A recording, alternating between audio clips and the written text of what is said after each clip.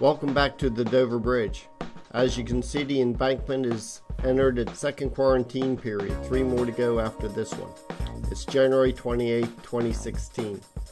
A lot of activity is being focused along the piers. Here's a concrete pour taking place at Pier 12.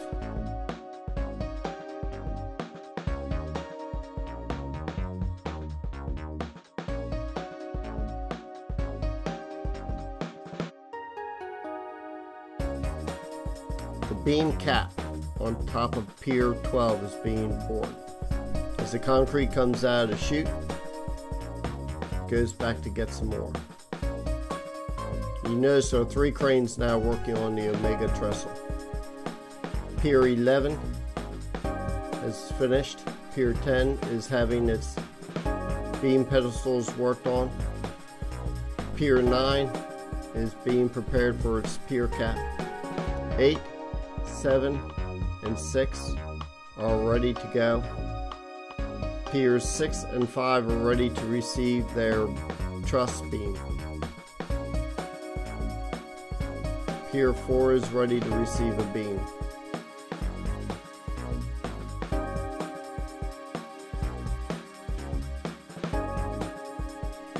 Pier 3 has been formed up and steel is being readied for the construction of the beam pedestal. The 8 steel casings for Pier 2 have been set in place. A pier cap similar to Pier 3 will soon be poured. Taking an easterly view from the Talbot County sides, you can see the work on the embankment. It is in the second quarantine stage. Pier 1 is near completion. Pier 2 is just started. Pier 3 is having its beam pedestal prepared for concrete.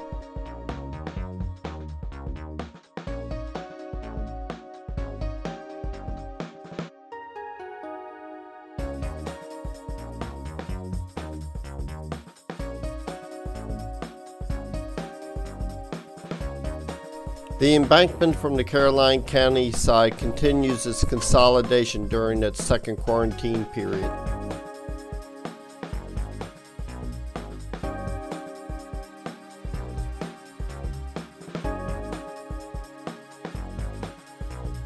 Soil and erosion control best practices are being utilized at the future wetland mitigation site in Caroline County. This site is 5 to 7 feet deep and will provide wetlands after the project is complete.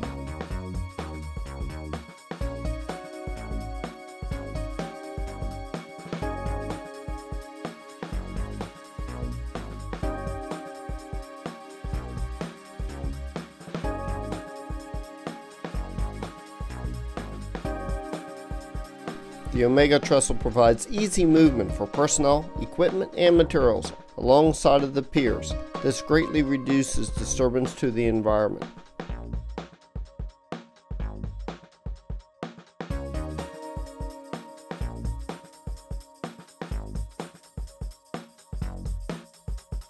The first beam truss arrives on the job after its long journey.